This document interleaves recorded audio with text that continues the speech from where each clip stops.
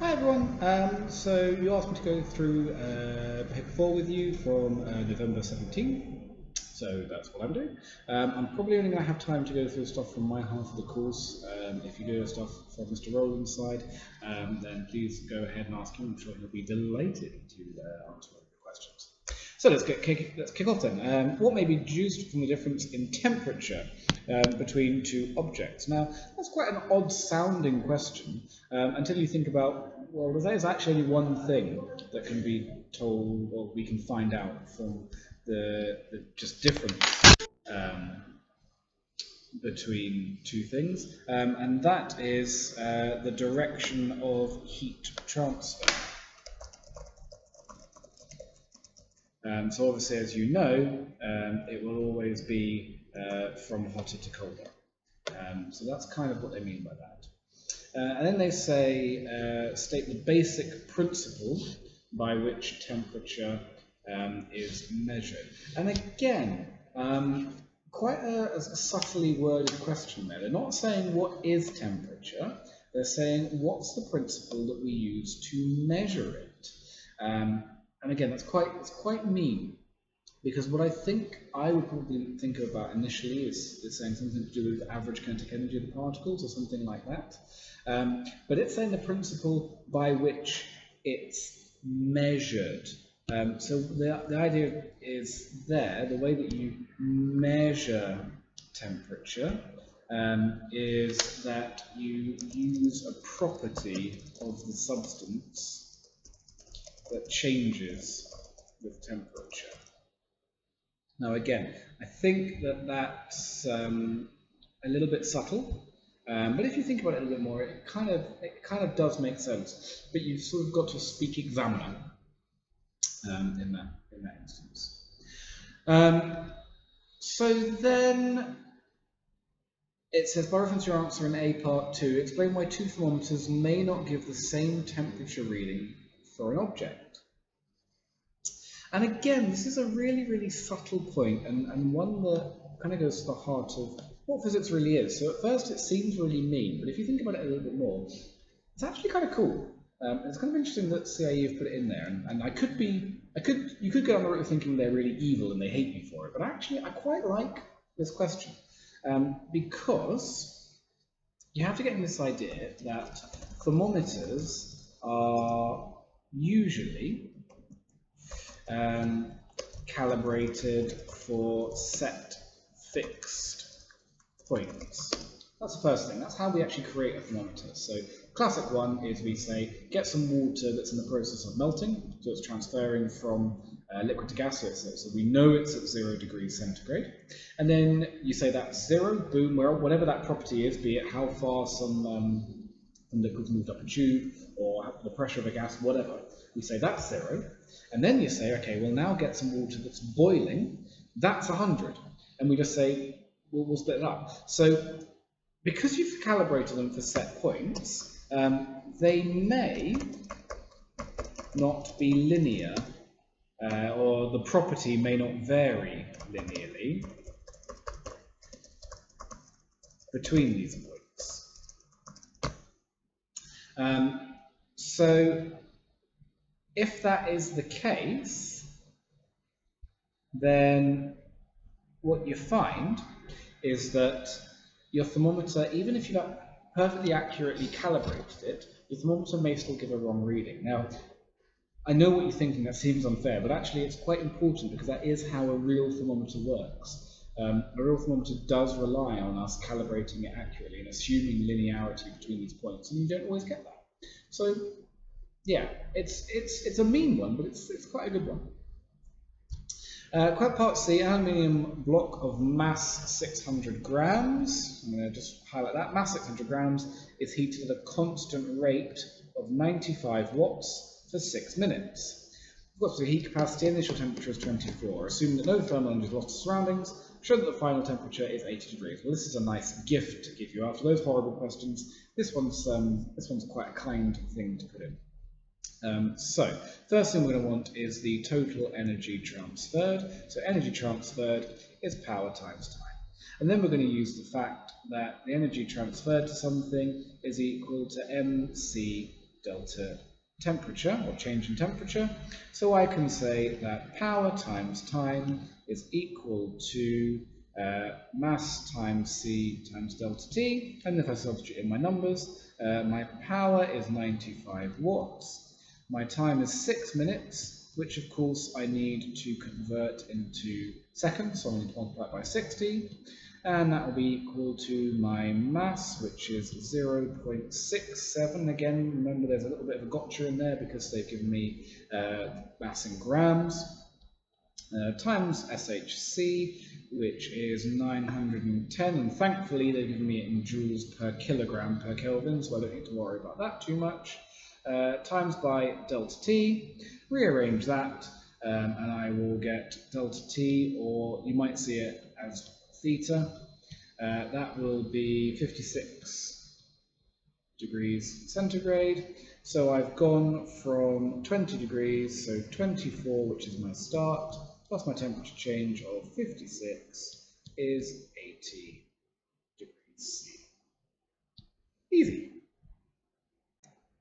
Okay, so now we're thinking about the real world. So it says obviously there are going to be energy losses to surroundings. So the actual variation with time t of the temperature theta of the block is shown in figure 1.1. Use the information in part 1 to draw on figure 1.1 a line to represent the temperature of the block, assuming no heat loss to the surroundings. So what we expected was for it to go from 24 degrees to 80 degrees at 6 minutes. So I'm going to put a plot point here. Now you're going to have to excuse me trying to draw on this laptop screen. It's not the most accurate thing in the world. So I'd see that. I would still start from 24, but then I'd have a not like that. Come on, that's rubbish even by my standards. I'd expect a straight line coming out, something like what? I've chosen a line. I've chosen that. Come on, explain everything. Do what you. Okay, explain everything doesn't want to work today, but I see a straight line. You draw a straight line from there to there. And it says calculate total energy loss. Now, don't be tempted to go doing some weird, like, oh, I've got to try and find this area or something. No, it's much simpler than that. We can just say, well, what is the energy that's actually being transferred? And then what should, what's the actual energy that I've transferred? The actual energy I've transferred is the power times time, because it's electrical energy. So I can say E transferred is power times time, which is, we've got to 95 times 6 times 60. And then I can say, well, what's the difference in energy between the energy that's gone into here? Because I've got this point up here, that's the energy that's gone into the block. So I can say that energy in the block will be mc theta, which is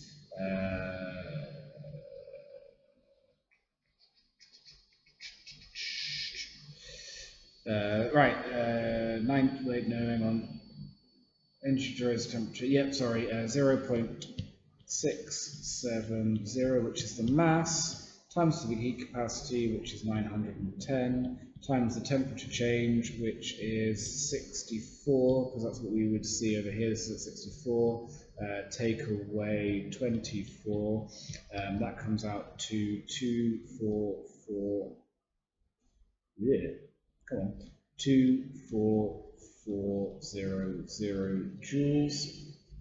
So the loss will be this energy transferred, which I'm not going to bother working out because I can't be bothered because I'm a lazy toad, but it'll be that, take away that 24400, which comes in at 9,800 joules. So here we are, the nice old SHM question. So starting off with a definition. State by reference to simple harmonic motion what is meant by angular frequency. So angular frequency, this is another one that's in your list of definitions that you just have to know. Angular frequency is 2 pi multiplied by frequency. That's just a definition. Then we've got a thin metal strip is clamped at one end so that it is horizontal. A load of mass M is attached to its free end. This causes displacement S of the rod in the strip as shown in figure 2.1.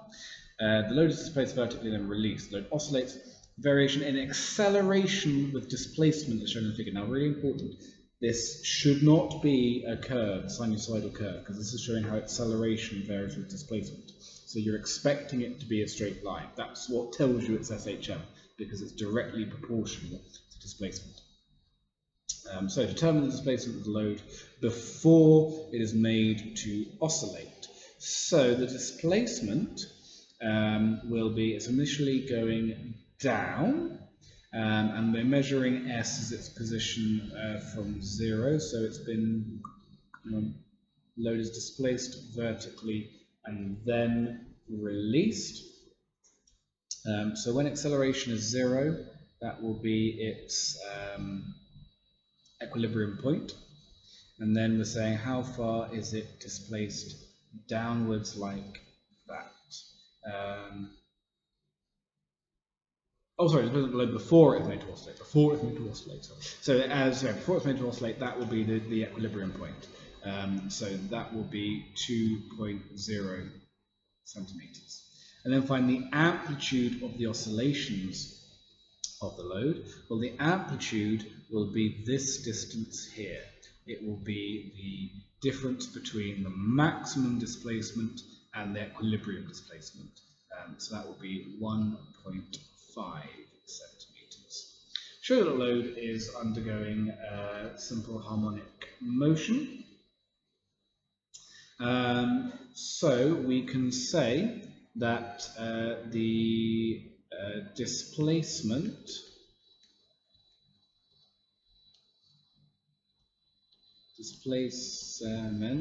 from 0, or equilibrium, is directly proportional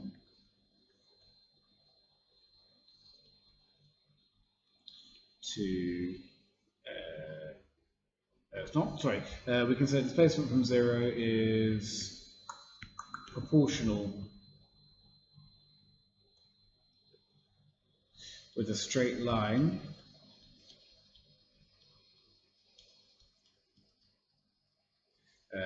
to acceleration, and we can say that the negative gradient shows that acceleration is in the opposite direction.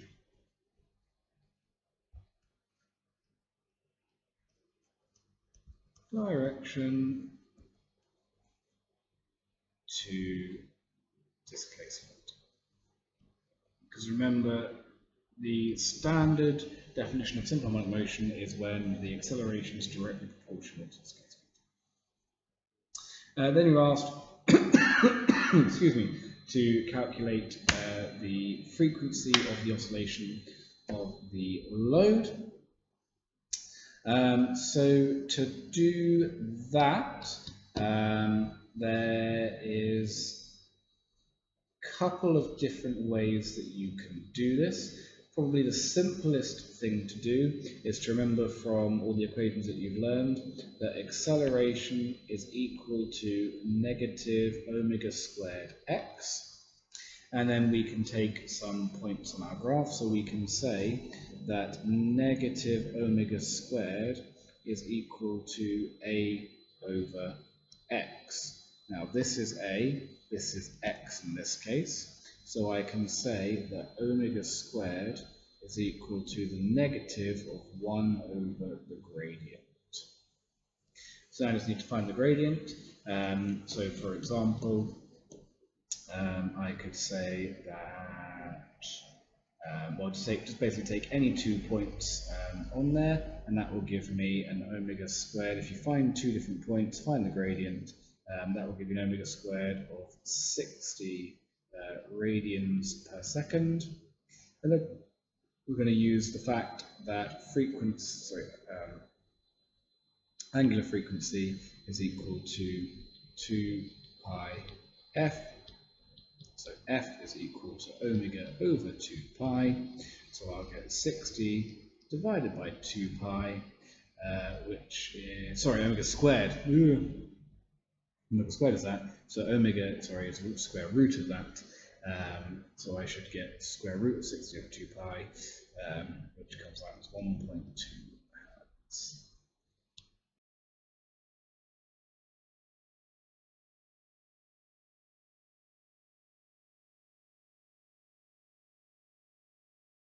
Well, now this question looks familiar, doesn't it?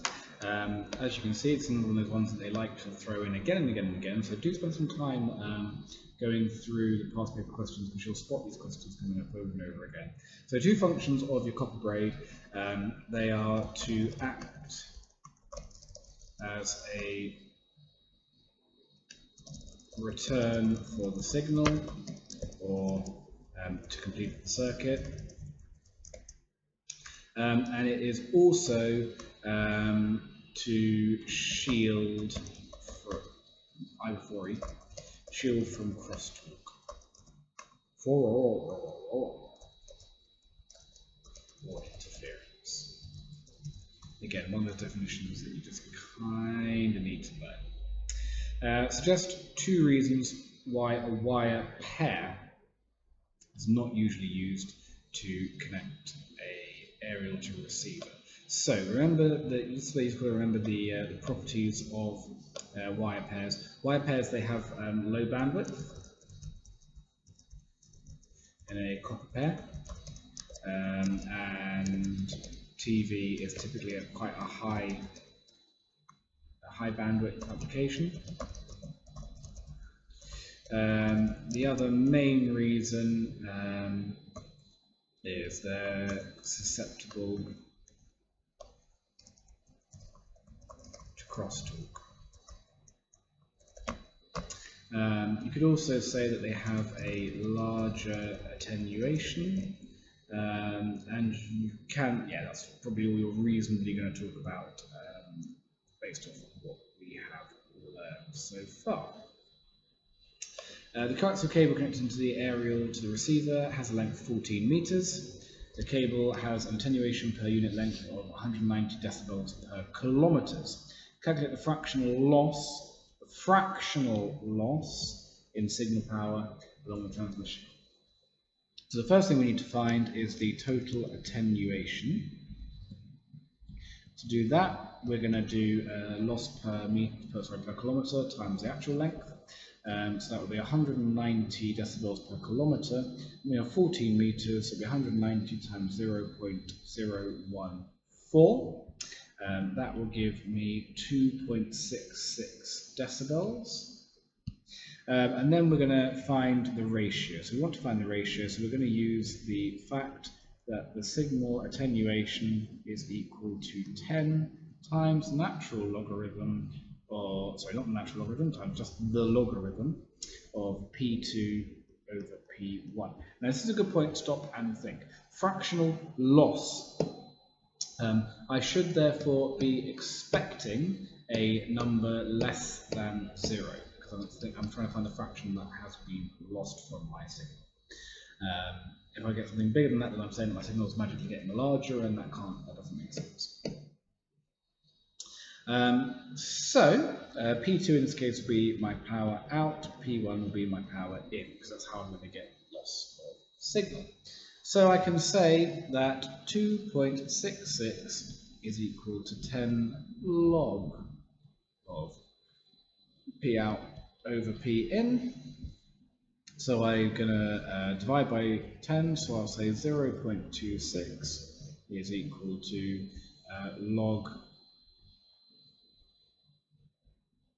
of P out over P in, and then I need to undo the logs, so I'm going to say 10 to the power of 0.26 is equal to P out over P in, 10 which is equal to 0.54. So that's the ratio of power out over power in. But the fractional loss, so power out of power in will give me the actual output power. I want to find the loss from that. So the loss will be 1 take away 0.54, which is 0.46. Just be careful there with the language that they use. If they're asking for a fractional loss, you need to be really careful about what this is showing you. This is giving me the ratio of power out to power in. So it's a fraction transmitted, not a fractional loss. Just be really careful that you know what the equations are saying. That's very easy to trip you up.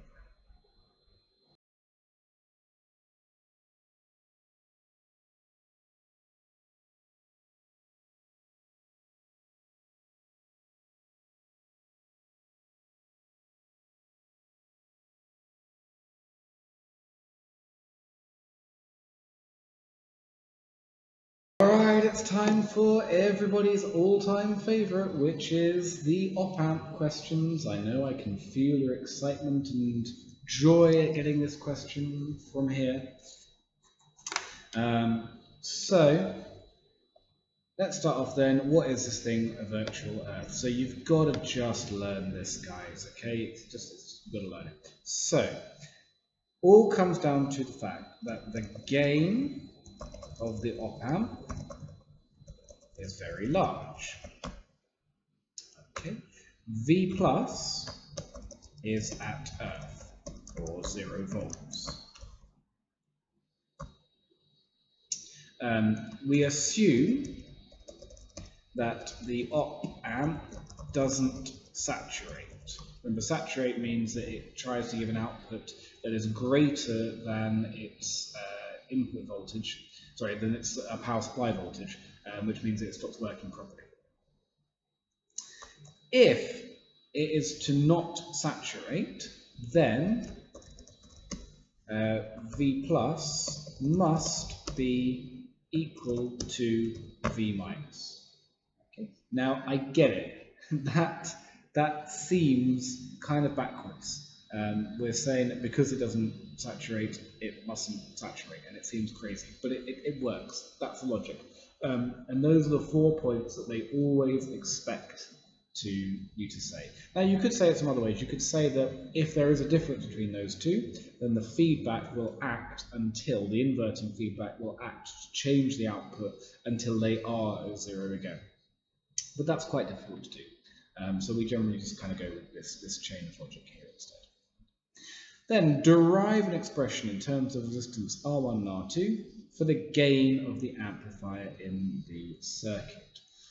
Okay. So, here are the steps that you need to say, and you need to start off by saying and making it very clear R at the V in the resistance of the inverting input is approximately infinite. So we're saying that no current can flow into the op-amp. If no current can flow through the op-amp, then all of the current has to follow the path I've just drawn. So that means that current in R1 is equal to current in R2. If that is the case, then I can say that, what can I say next?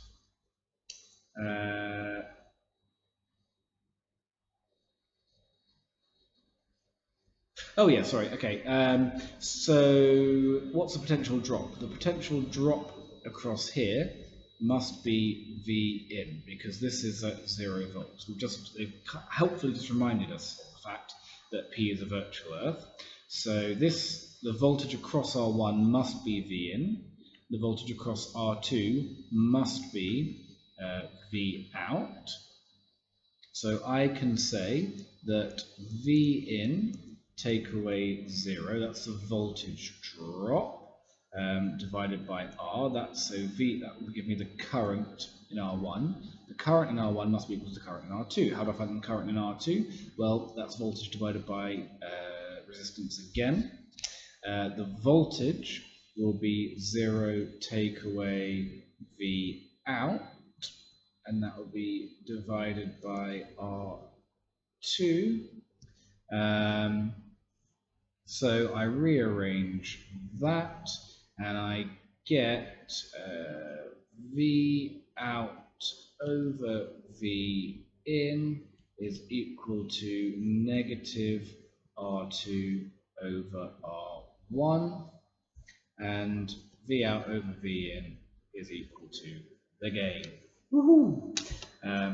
Tough question. You should just learn this. You've got to go in there.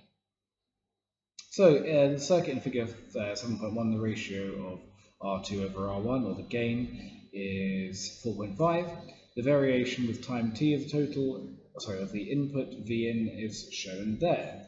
On figure 7.2, show the variation time t of the output. So it starts at, the input starts at 0, goes up to what looks like 3 volts to me. So the maximum output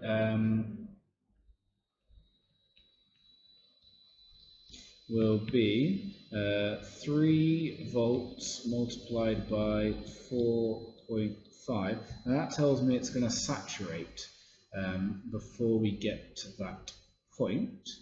So what are we going to do next? So I can tell that it's going to go to negative 9 volts. Why will it go to negative 9 volts? Because there's minus sign here, so it should be inverted, whatever happens. So when will it reach 9 volts? Let's do, okay, so let's do 9 volts divided by 4.5. That tells me what input voltage will saturate it. So it will saturate at 2 volts. So what I'm going to say is that when the input voltage is 2 volts here, I'm going to be expecting this to be minus 9. So somewhere over here. I'm doing this very roughly. You'll do it a lot more neatly than me. So I'd expect that again, because it would be negative because it's inverting. And then I'd expect it to remain at 9 volts until it reaches this point, where again the input goes below 2, and then it will come linearly back down again. So that's the quick and dirty way of working out that.